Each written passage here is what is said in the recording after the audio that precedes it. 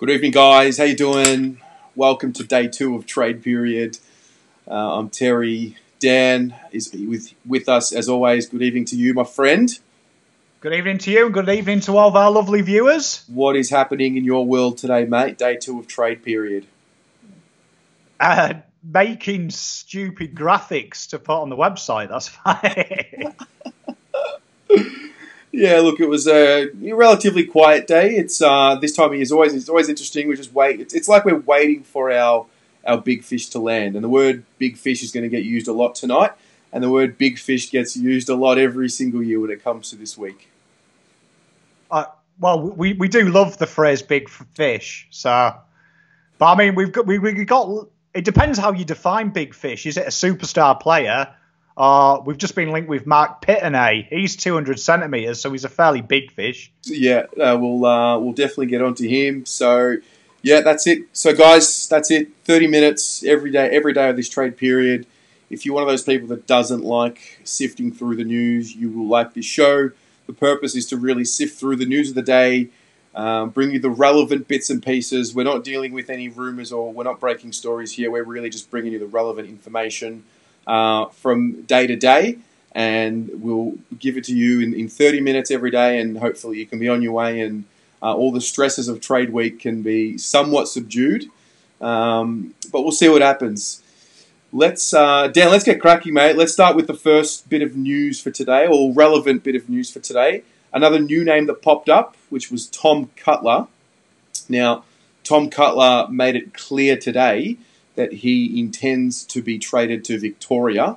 I was listening to Trade Radio today, and he spoke about his manager referred to the fact that the Bombers, well, he sort of implied that the Bombers and the Blues were interested in him. This guy is a utility and a midfielder. Dan, maybe you want to tell us a little bit more about Tom Cutler. And for those of you watching at home, did you see this news? Are you interested in this news? What do you think about Tom Cutler? Dan, take it away. Well, I mean, like he's kind of the Swiss Army knife of players. So he does a little bit of everything. Started off as a halfback, broke into the Brisbane team that way. Was utilised a bit more last year as in the middle, a bit more in the guts. You saw he was really successful in that role, but obviously they went out and they got Lachie Neale, did a bit of a shift around there, so game time's been really at a premium for him. But he's been smashing it in the kneeful, 23 touches. He loves a goal as well, 1.8. So he's a really, you'd say at Carlton you could see him being used as a real attacking halfback flank, kind of like Newman was against the Eagles. He's got that ability to pop up outside 50, long raking kick. And if you look at the picture that we used for the post earlier, he's quite a built boy as well. He's got a lot of muscle on the old guy. So, yeah, real young, fits the age profile as well that I keep drumming on about. That 24-year-old to 28, bang in that range. Decent amount of football as well, 66 AFL games. And his record speaks for himself. So his TPI that was asked, 2.86 with a potential of 7.94. So that puts him in your like Mark Murphy category when he maxes out. Yeah, it's interesting. I think whenever these new names come out, and a few questions have come up here from some of the viewers about like whose position does he take on the list? Why do we need him? What have we got to, what are we going to give up to get him? And they're all relevant. I think at the end of the day, and this is my opinion, I think, I would figure that's what list managers are trying to do without knowing. It's that you're trying to build a list where you have 27, 28, maybe 30 players that can play on any given week. And I think this guy could probably make a squad of 30 at Carlton. And where would he play? Well, I mean, we obviously just got rid of Daisy, so we know that he can play across half-back. It seems like he was tried as a midfielder this year for the Lions, just based on his stats and the way they worked. But, where would you play him, and what would it really cost to get him? Well, I think the one thing that's been not talked about is we delisted a couple of general defenders, and now we don't have any replacements once Cade Simpson has gone in. Yep. So to me, I think he's a natural replacement for Cade Simpson. I think that's what probably Carlton will be looking at. Who replaces Cade when he hangs up his boots? So to me, it's probably good that we get someone in now so we can prepare for that role. Yep. Well, it's interesting. Riley here, he would know a lot about him because Riley does do a lot of work with the NEFL. He said that he'd be in our best 22 and he played a lot as a wing in the NEFL this year. And I don't think there's anyone more qualified in this audience to talk about Tom Cutler than Riley. So, yeah, I mean, it seems like he's going to be a cheap option. I think the reason why, and again, this is me speculating, it seems like the reason why he hasn't been able to get a regular game at the Lions is probably because of how good they've been. And, he's not going to be taking Mitch Robertson's spot. He's not going to be taking Jared Lyons and the like. So, yeah, I'm not really sure where this is going to go, but I thought it was just interesting because, the Carlton was named as one of the potential suitors for him. So we'll see what happens. I'm probably leaning more towards I don't think we'll go after him because it seems like a lot of the efforts are being focused on, Papley, Martin, Betts, etc. But this guy is probably just one to keep an eye out, it seems. Oh, definitely. Like I say, started as a halfback flanker, spends a lot of time in midfield now. So, he's got that option. We were interested in Tomlinson for the last 3 years. So, very similar type of player in the fact he can play all across that halfback, all across the midfield. So, yep. Real good. You kind of need them players. Premiership players, teams have players like that who can cover injury crises, come in, and he's more than capable. Very good footballer. Yep. Alrighty, let's move on. The next bit of news for the day was Josh Fraser. So we can confirm here that he confirmed himself that he's going to be coaching the Northern Blues in 2020. There was a report yesterday. John from Carlton Live reported a story that he heard that Scott Camporelli would be returning to the club and coaching the Northern Blues. A gentleman by the name of John Fresina took to Twitter, as you can all see here. Josh Fraser, he really just spoke about it openly on Twitter and confirmed that he'd be coaching. You can see here, can't wait to get stuck into season 2020. So, that's a good thing. I've done a little bit of work with Josh Fraser. I've worked alongside him a little bit for Northern Blues. He's a fantastic person. Obviously the appeal of Scott Camporelli coming back to the club was interesting because, we do love Scott Camporelli. But we can confirm, or Josh confirmed, that he's going to be at the Northern Blues for 2020. Where do you sit with this, Dan? And for those in the audience, just to confirm for you, yep, Josh Fraser will be staying. How do you feel about this? Are you happy with Josh Fraser? What do you think about his progress with the Northern Blues? I think he's probably in between a rock and a hard place with them being really, they're not really an affiliate of Carlton Football Club. They're also their own entity as well. It's not Carlton owned. So I think Josh Fraser's kind of gets a bad rap by Carlton fans. There's only so much he can do. Do you know what I mean? You've got to remember half that list isn't even AFL listed. So it's a tough one. The players love him. The young players rave about him. So to me, like I said last night about Barker, why change something that when the culture's good? You look at a team like Adelaide where Camporelli is at the moment. That's a place that's made a lot of changes, tried a lot of innovative, try and get that word out, things, and it's backfired massively, hasn't it? So to me, I'm not a big fan of mass change when things are starting to go well. I think, to be honest, we were guilty of not changing enough when we needed to. Yep. It's now starting to go in the place we want it to, so why change it? Yeah, I agree. He's a good person to have at the club. I think Hayden Wall made a good point here about Levi thanking him for his career restart, because we do know that Josh did work with Levi pretty closely this year, especially when Levi was playing in the twos. It's exciting. It's a win for a good person, I think. Oh, yeah, definitely. And I thought how he handled himself with that rumour was absolutely exemplary. Yep. It must be quite hard to be told you're getting sacked when you've got a wife and kids. Yeah, he knocked it on its head, and obviously we as fans want to know the information as soon as possible. So for him to just come out on social, on Twitter or whatever it was, and just knock it on the head, that's it. We can move on, not have to talk about it anymore, and not speculate on it anymore. It's probably a win for everyone involved. I do find it weird that Camporelli's not heavily touted to be the Adelaide head coach. I find that one blags my head more. Yeah, it seemed like he was a pretty.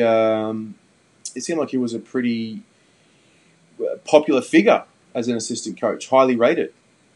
Well, I mean, everyone was saying he should be the Carlton head coach before we got Teague. They were all saying he was the next big coach and he's absolutely phenomenal at what he does. So I just find it weird they're not looking in-house, Adelaide. Yeah, it's interesting. All right, let's move on, mate.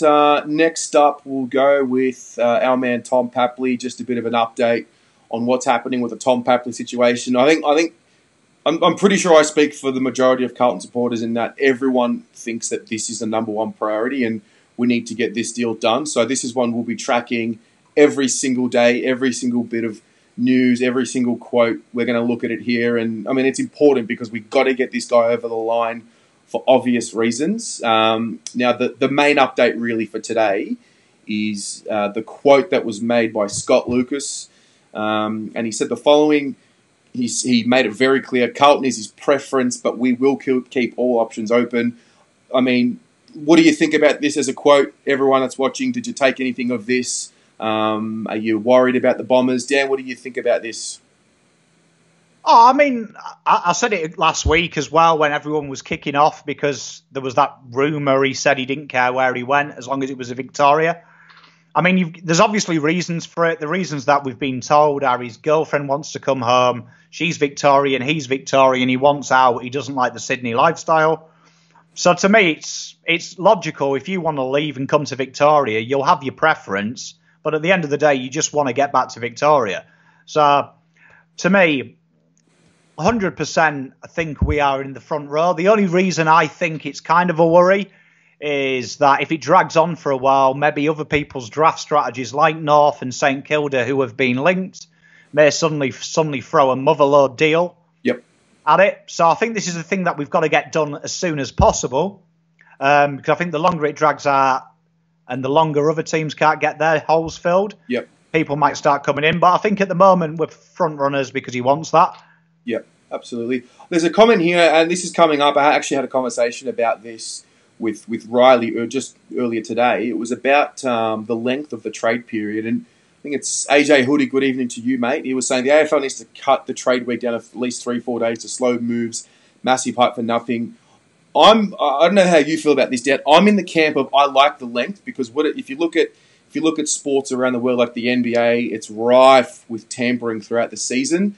I think what this trade period does is it gives clubs a clear time frame which says, right, do not talk to players who are contracted in the season extensively. We're going to give you a 2-week period at the end of the year where you can come in. I mean, we know that at the start of this first week, it's going to be discussions for the most part. And what it does is it allows clubs to do their due diligence. I understand it from the fans' point of view. We want to see deals come in. We want to see all of them come in. But you need to give... I think the big benefit of having a lengthier trade period is you allow for the discussions to take place. So there's no rushed deals. And that way, during the year, you can get the players to focus on the footy and whatnot. And I quite like it. What about you, Dan? I mean, I think when you look at the American models and that, they also prepare their trades weeks, months in advance, don't they? So, like if you look at the big trades from the NBA, you know, like Anthony Davis and players like that, that was in the works for 6 months. Yep. And, okay, they've got a shorter period than we have to get the deals done. They're still doing it. So I think you're always going to have the speculation. And, yeah, if it was a 4-day period, we'd get them inundated in a short space. But to me, I mean, like, it's always going to be the same thing. Deals take ages. So I've got no issue with it. It is a little bit heartbreaking the first couple of days, though, because we're all excited. Yep. I understand people's points, but... to me, there's not much you can do. It would just make the speculation worse, I think, if it was 4 days. Yeah, I agree. I agree completely. Let's have a look at one of the... George, we'll get to your question in a moment, mate.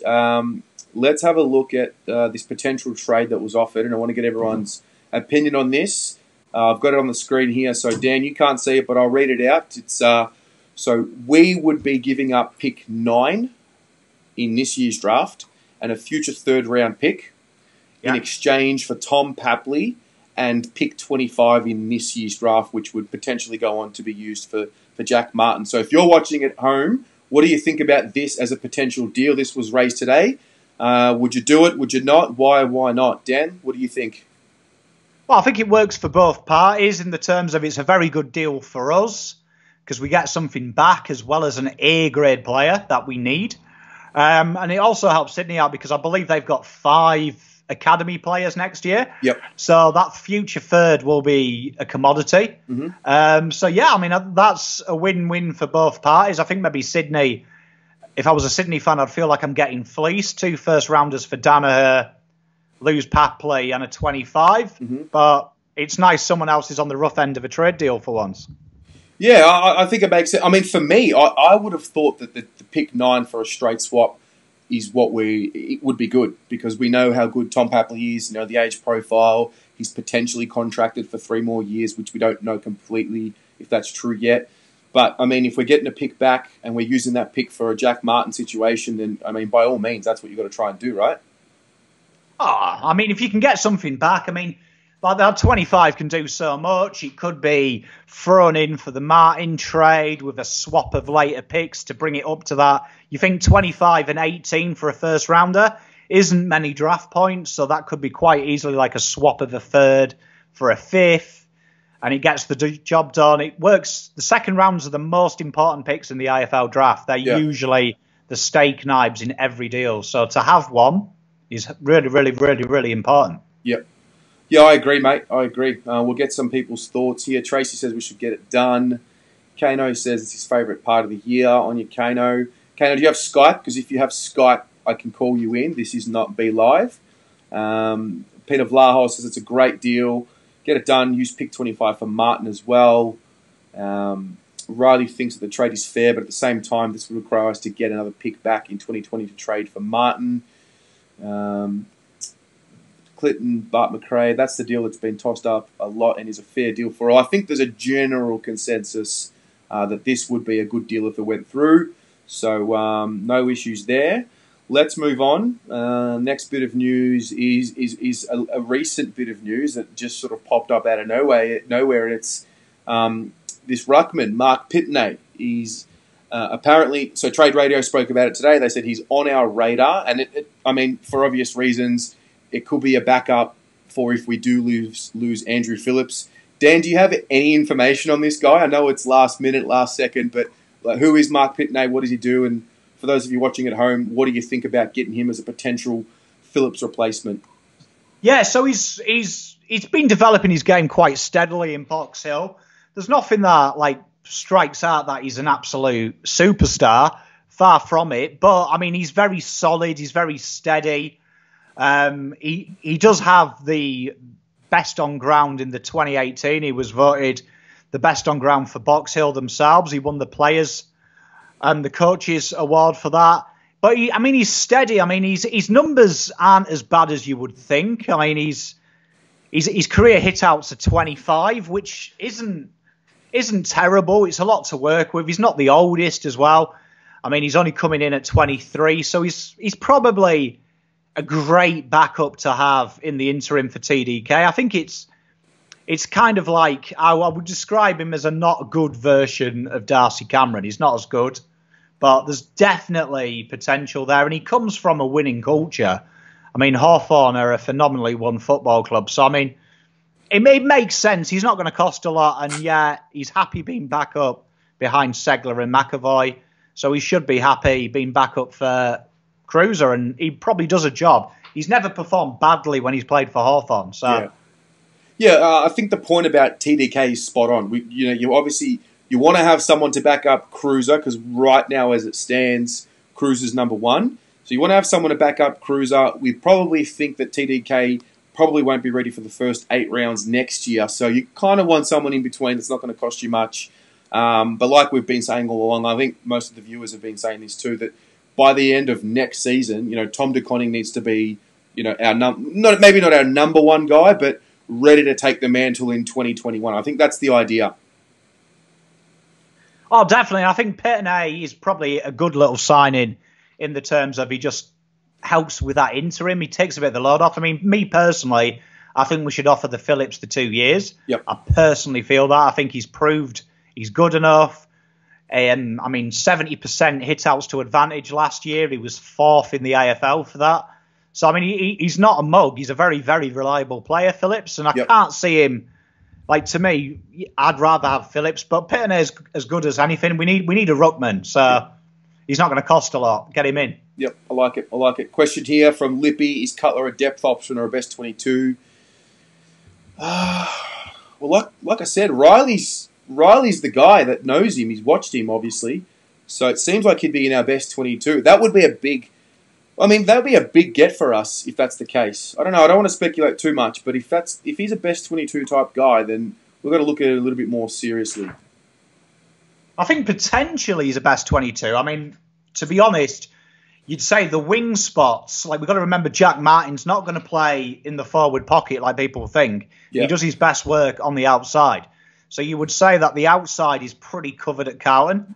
So I would say he's definitely going to be in and around the team. I'd say a top 25 player. Mm-hmm. But I think building up, he's got spots there available for him particularly. Yep. And as he grows, he's a phenomenal player, a great user. So I think he's worth it. He's not going to cost much. Interesting. All right, let's just get one more bit of news out before we turn the attention to the fans and let everyone ask a question. So we spoke about this last night. If you weren't watching, there's going to be a debate, and I've got the image on screen. We're hosting our first Blue Abroad debate on Thursday night at 7 p.m. The topic will be Eddie Betts, because it's a fascinating discussion. I noticed from the poll last week, was heavily in favour of bringing him back. There was a small section of those who voted for no. So what we're going to do is this. We're going to have a debate. Dan will be in the making the case against Eddie Betts, and Riley Starrage will be making the case for Eddie Betts. Both of you will get 5 minutes to talk about your points of view, the for and the against. Then you'll get 3 minutes to rebut any argument that the other one's made. And then we're going to leave it to the audience to decide who wins the debate. So we're looking forward to that. That'll be on Thursday night at 7 p.m. And I'm really looking forward to that. It should be a good discussion and a good way to get everyone engaged. Oh, I'm looking forward to it. I mean, Riley's a great guy. I love Riley. So, yeah, I'm looking forward to it. Absolutely. All right, let's open it up now. If anyone's got any questions, just discussion points you want to touch on, now's your time to put them through. We'll try and get through as many of these as we can. If you want to go over the 30-minute mark, we can also do that, but we'll try and keep it to 30 minutes. So we've got about 8 minutes to go. Brandon, realistically, what trade bait do we have? Dan, what do we have as trade bait? Hate being asked this question. I don't think it's changed. I think you could probably say that we could afford to ditch a midfielder if needed be. So I would say you'd probably look at Fisher, maybe, I would say, would probably be on the outer. I don't want him to go just before anyone jumps on board. I'm not saying it will, but I'd say probably a player in that ilk. I'd say there'd probably be an argument to be made about Marchbank with his injury rating, but he is highly regarded in the AFL circles if Carlton wanted to cut that risk. I mean, it's a tough one, though, because I've kind of grown to love each one of our list, because all these young boys have been through the hard times. Yep. And I'd feel it'd be really stiff if a Fisher or a Marchbank or a Dow missed out on a flag because we needed trade bait. But it's a tough industry. So I'd say that's probably where they'd come from. I'd say probably them type of players. Those type of players, yeah. Matt Michael's asking, what is this gaff talk all about? I'm pretty sure that we can debunk it right now, because the chat yesterday, Matt, was about how gaff could be used in a 3-team deal with us and West Coast to help them get the deal with Tim Kelly over the line. It turns out that the deal with Tim Kelly has been agreed to in principle. So I think what we'll find is this gaff talk will just start quietening down. I mean, every year there is this talk of the big fish. Now, I mentioned it at the start of the show. I jumped on Big Footy. I don't know why I did it, but I saw like 3 or 4 different mentions of the word or the term or the phrase big fish. We're always going after a big fish. Grundy's name's been popped up there. Gaff's name's been out there. Clayton Oliver, Christian Petrarca, Oliver Wines. There's always a big fish that we're going after, and we are going after someone. Of course, we are. There's got to be a play in the works there. But yeah, that to answer your question, Matt, that's where it's come from. I don't know if there's any truth to it. I don't feel like there's any truth to it. Dan, what about you, mate? I mean, I don't think I don't think we're in for him. Just long story short, yep. I do think Agresta and Sauce when they said it could change. We're after a midfielder if it's someone special. Gaff is that someone special. Very good footballer. Do I think we need him though? Probably not. I don't. He's not the combative inside midfielder you'd say we need. Yeah. And everyone keeps drumming on about it. AFL pundits, fans. Cripps needs help. Gaff's not that type of player. Gaff's more. I hate to say it because I'd say he's more that Lockie O'Brien role. He's on the outside. He's on the outside waiting for the ball to come. Yeah. Like you watch how Eagles play. Yep. It's Yeo doing the hard work like Cripps does. Mm-hmm. So ideally, Yeo would be perfect. Yep. If you could get Yeo, be all over it. And we're good to go, yeah. Alex Thompson and a few people are asking about this. Is Ben McKay worth picking up? I think there was a little bit of confusion because it got mentioned last night on Carlton Live. Ben McKay is not a ruckman. He was played as a ruck for a short period of time this year when Goldstein went down in a game, and I think their next choice ruckman went down. Ben McKay is not a ruckman. He's not worth... Well, I don't know if he's worth getting picked up or not, but people seem to have this idea that he could be a backup ruckman to fill the void between Cruiser and Tom DeConning. I can sell the argument quite easily. Since the age of 17, he's played 51 times and he's had 21 hit-outs. So there you go. Bearing in mind that a lot of tolls play ruck. Harry McKay played a lot of ruck in his junior year because he's tall. A lot of players who are tall play ruck when they're youths. So if they didn't play it then, you've got to remember, ruckman, it's a craft. Yep. And if you don't have the talent to start with, it's not a learned skill, it's an inherent skill. Yep. Quick one here. Kano wants to know if we rookie Shoemaker. Kano's a big advocate for Angus Shoemaker. Kano broke the story that we're keeping number 19 open and we couldn't offer Shoemaker a deal because Eddie was going to take his number 19 back. So, Kano, I personally don't think we should re-rookie Shoemaker. Dan, what do you think? And what do you think in the audience? I think about which bit? About Shoemaker. So for me, the argument is like it's pretty straightforward. 3 years on the list when he was drafted. If you can't break into this Carlton team when we are winning 2 games in a season, then you're probably not going to make it. That's my argument. I think you've got a point. I do think. I mean, I'm hearing massive things that he's playing for the Northern Blues next year. He's got a playing contract to play for the Northern Blues on their list, so he will still be around the club. There is strong mail coming from his dad of all people on the forum he runs that he's been offered a gig at Gold Coast but turned it down and wants to try in Victoria. So to me, he's got the heart. If anyone watched VFL though, he found a lot of the ball, but he did turn it over, and we saw that in the AFL as well. So obviously the club has made a decision for a reason. So he could well work his way back on the list. Gibbons overlooked countless drafts. DeLuca delisted and then re-signed. Players can come back. So hopefully he'll go away, have a year, work on his game, and he'll prove Carlton wrong, and he'll come back and line up in the half-back flank. Yeah. Clinton's in the camp about bringing Ben McKay in and turning him into a ruckman because he said, did anyone think Levi would end up as a backman? I think there's a big distinction there. Ruck is a craft. Defending, Levi was a forward, so he's used to reading the play there. But, I mean, if you think he could be a ruckman, then you're well more than entitled to that opinion. So there you go. I think we've got to remember about conversions as well. The majority of successful conversions are from midfield to half forward and vice versa. Very similar job. Forwards to backmen, backmans to forwards. Cale Hooker, great example. Levi Casbolt, another one. You've got to remember they are defending what they're attacking and attacking what they're defending. Yep. Quite a good knowledge. A lot of AFL coaches, backline coaches are forwards, forward line coaches are back coaches. Very similar aesthetic, but a ruckman, it's a skill. It's like a leg spinner in cricket. Do you know what I mean? You either have the natural gift or you don't. The fact he hasn't been utilised from the age of 15 suggests that every AFL scout hasn't thought of it. Yeah. So to me, there it is. I agree. I would like to bring one thing up, though. I know Riley mentioned how would 25 be used for Martin. Just so everyone knows, this is the theory behind why 25 could be used for Martin.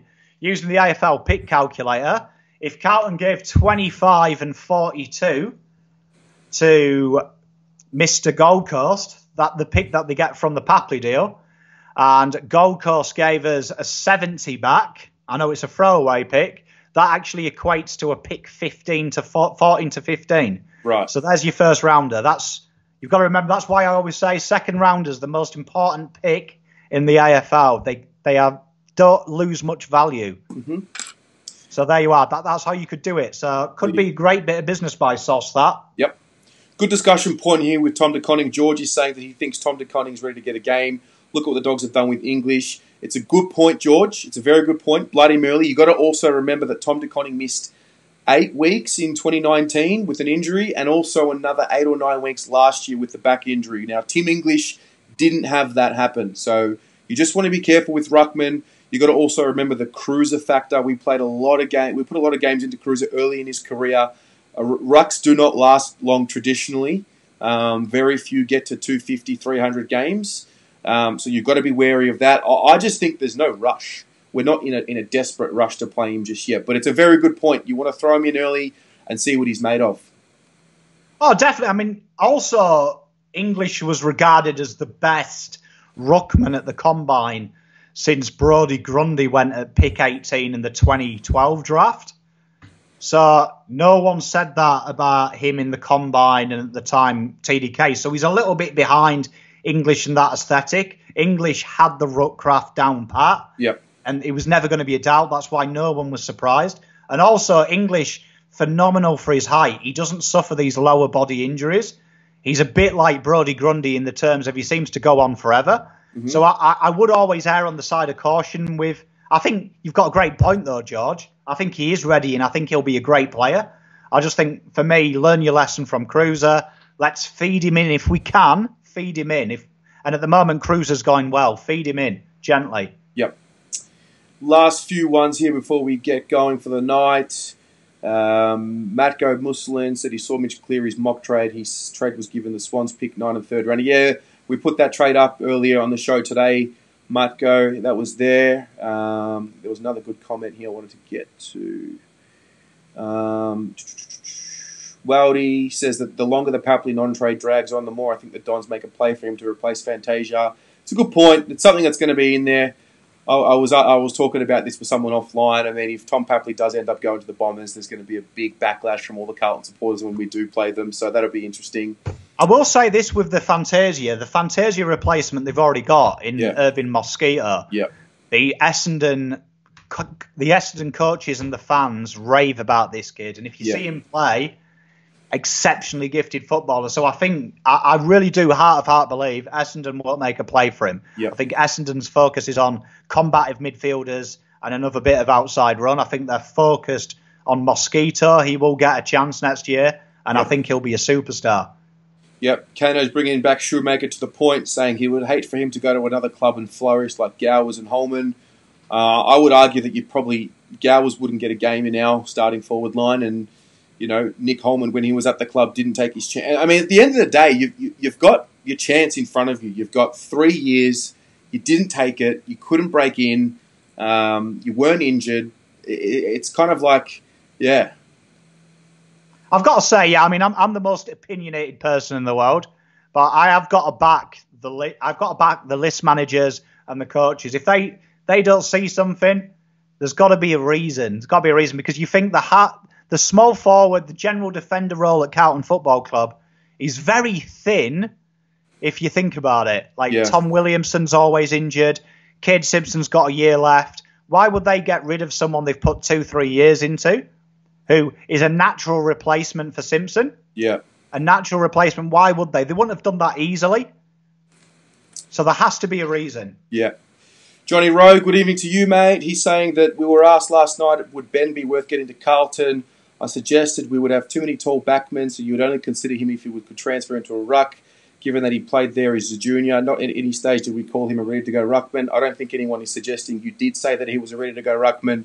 I'm simply saying he's not a ruckman. You can't just bring him in and have the idea of bringing him in as a ruckman if he's not that, just to suit the fact of bringing him in. But it's good to hear from you, John. It's good to get a reply.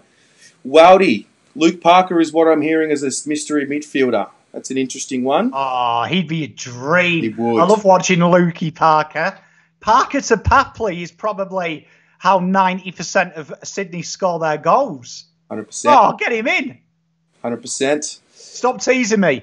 All right, guys, let's leave it there. We've just ticked over 35 minutes. Thank you very much for your time. We'll see you tomorrow night at 7 p.m. for the Daily News again.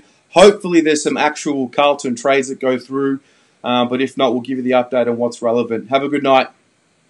Night, guys.